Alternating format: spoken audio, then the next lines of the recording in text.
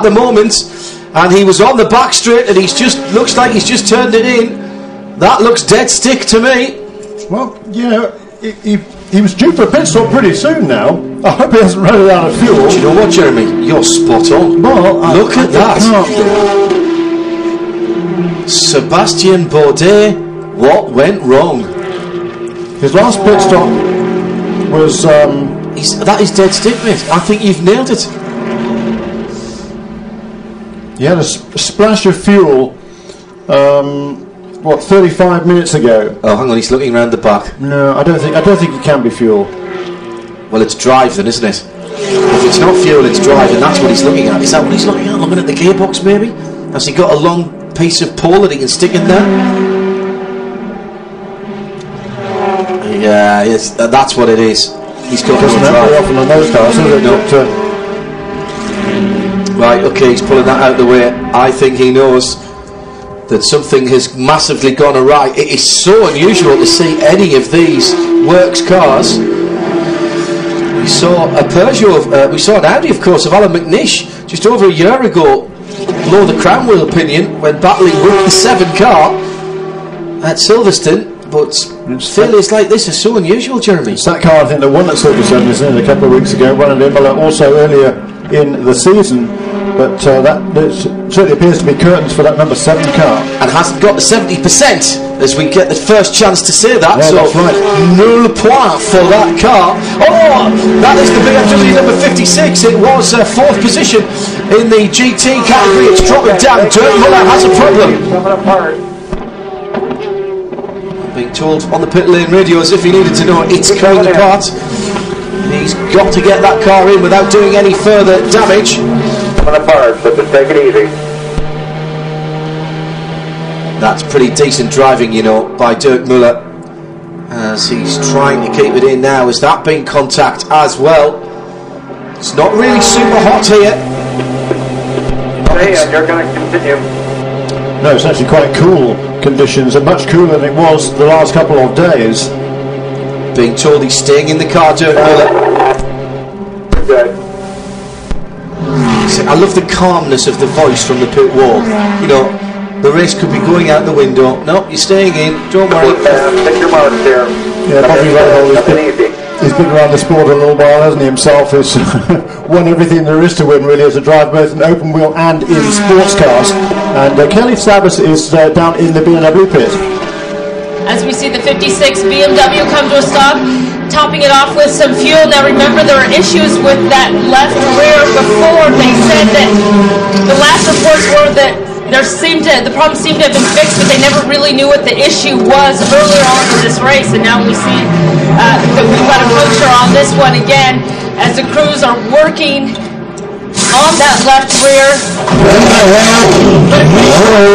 And the 56 is back out. And they'll be taking or at least the Dunlop technicians will be taking a very close look at that cover that's just come off the rear. It has come back, not entirely intact in fairness, but they'll be worried that something's catching there.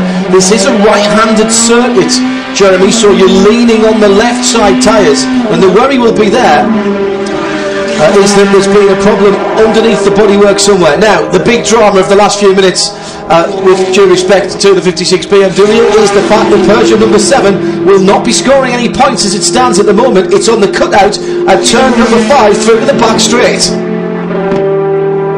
The problem is the gearbox. He radioed in, that's what he told the crew. Apparently no warning. As you saw, he was simply on the track, started slowing down and pulling over. It's a gearbox problem. Whether they're going to be able to get it back, whether they're going to be able to do any work, they don't know at this point. C-Pass is out, his helmet is off. There's a certain sense of resignation. We've seen pictures like this before, Jeremy. Remember Le Mans a couple of years ago with Montani jumping out the car, pulling off the back bodywork, hoping that there was something he could do to get that car back moving again. There wasn't, and all of the Peugeots went sick in that race.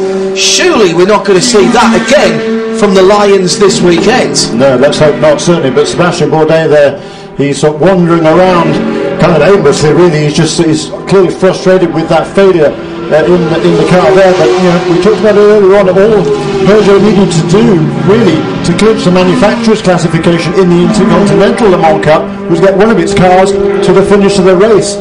Right now it seems that they'll be down to 50% strength. I suppose you can count the Orica car. No, you can't. I don't think that's eligible for points. Ah, of course, you're right. No, you're absolutely right. At least the Orica car can take some points from Audi, though, and that's what they'll be hoping to do with that car.